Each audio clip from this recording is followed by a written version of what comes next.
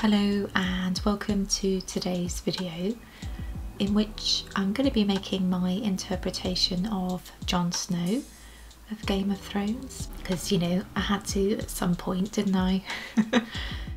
I've previously made Arya and Tyrion Lannister, and you can see both of those progress videos on my channel, but I'll link those below as well if you fancy having a gander at those afterwards. So yeah, I just thought it was about time that I made Jon Snow, and I don't think it's any coincidence that I chose the hottest week seemingly ever actually in the UK. Well, it feels like it anyway. I think I was subconsciously or even consciously actually drawn to the cold of Jon Snow's surroundings and his warm outfits to keep him nice and toasty. I think I've decided this year that I definitely prefer spring and autumn over summer. It's just been stupidly hot, I'd say.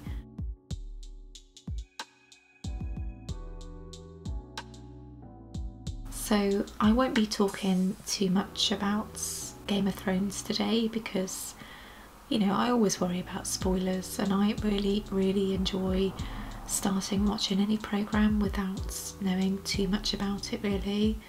That's why Netflix gets a bit on my nerves really, because if you watch any of the trailers on the interface there, well, they're not even really trailers really, they show you bits and bobs of footage from the programme or the film that you want to watch, but they tend to give way too much away, and I just don't understand that really.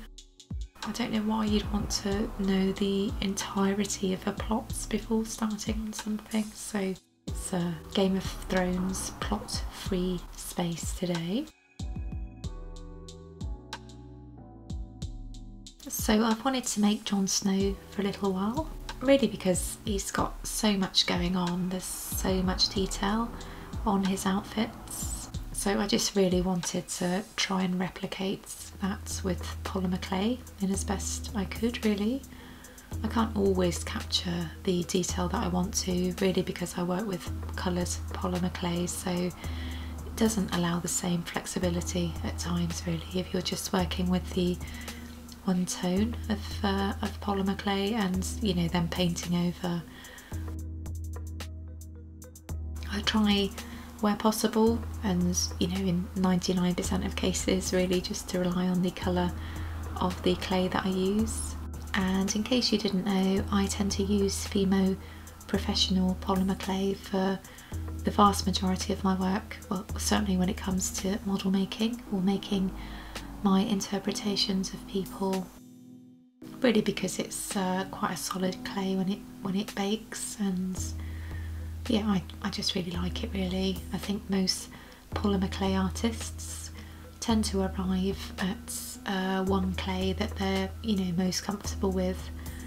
Although I have recently received a whole host of different Sculpey clays from a lovely lady who watches my videos, and she was having a bit of a clear out. So I've now got loads of Sculpey souffle clay and Sculpey Premo Accents clay as well, and they're very different clays to Fimo, but I'm finding all sorts of new ways to work with them really, but I'd say that they tend to work better for smaller projects like my pin badges. I've got loads of pin badge tutorials on my channel now, if you're interested. I'll link those below as well. So yeah, but for model making I tend to stick to Fimo Professional just because I like it really.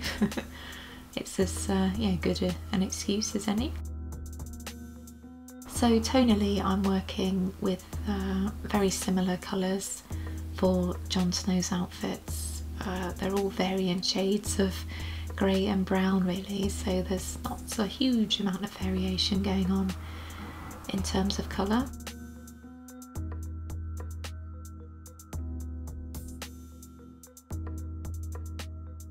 So I don't really want to talk about Jon Snow obviously, but I was interested to find out that Kit Harington, who plays Jon Snow, his real name is Christopher, and he didn't actually know his name was Christopher until I think he was 11, which is yeah, really quite interesting, and certainly my favourite facts I found out while looking up some stuff about him.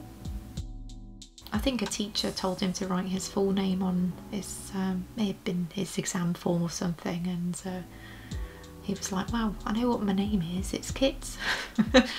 And yeah, he was corrected, and obviously felt a bit mortified really that he didn't know his name. But I like the name Kit, actually. I've not come across it before other than Knight Rider.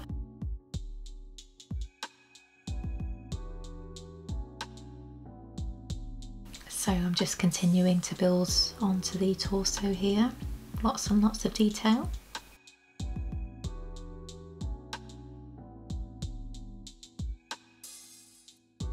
And this isn't a direct replica of his outfit, it's just, you know, my interpretation of what he's wearing.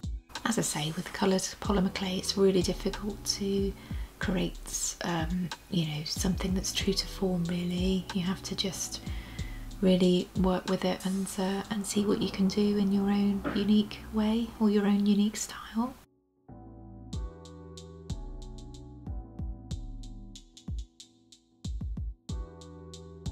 If you're new to my channel, I'm Lizzie and I'm a polymer clay artist and illustrator, and I make weekly videos about my polymer clay sculptures, so if you like what you see, by all means go and hit the subscribe button and remember to hit that bell for notifications as well.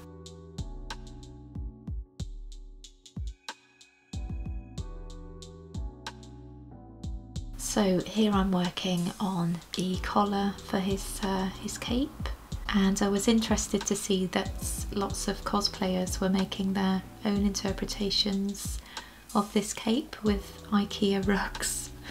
So yeah, it's very imaginative, very creative.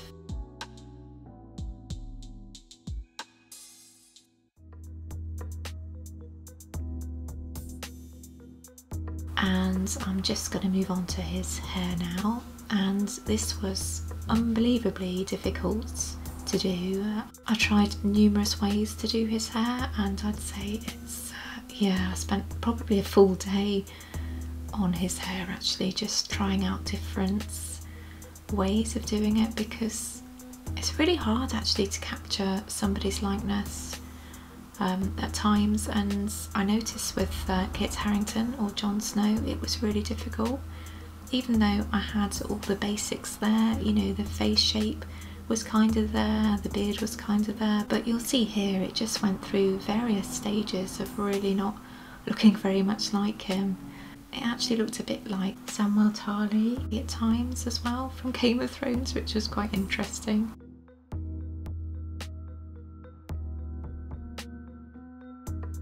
He just looks like, you know, a dashing knight here, so eventually I was able to settle on a hairstyle that worked a lot better.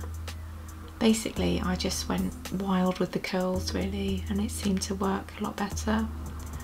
I don't think the likeness was, you know, 100% in the end, but that's always the way with my models, and you know, the way that I work with them, it's not always possible to get something that looks 100% like the person it's supposed to be, but in the end I was pretty pleased with this one.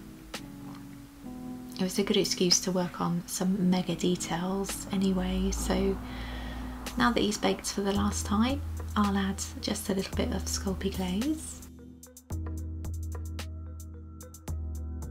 And here he is, all done. Hope you enjoyed this video.